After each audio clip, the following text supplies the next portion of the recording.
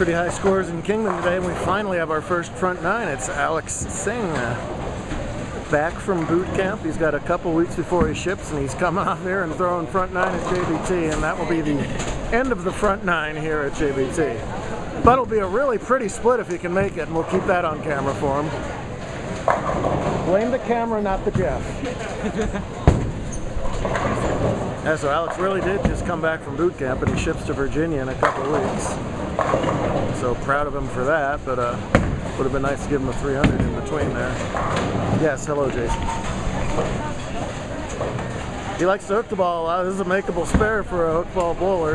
It would be pretty close, but not close enough, so I don't know what that adds up to. 264? That's my guess.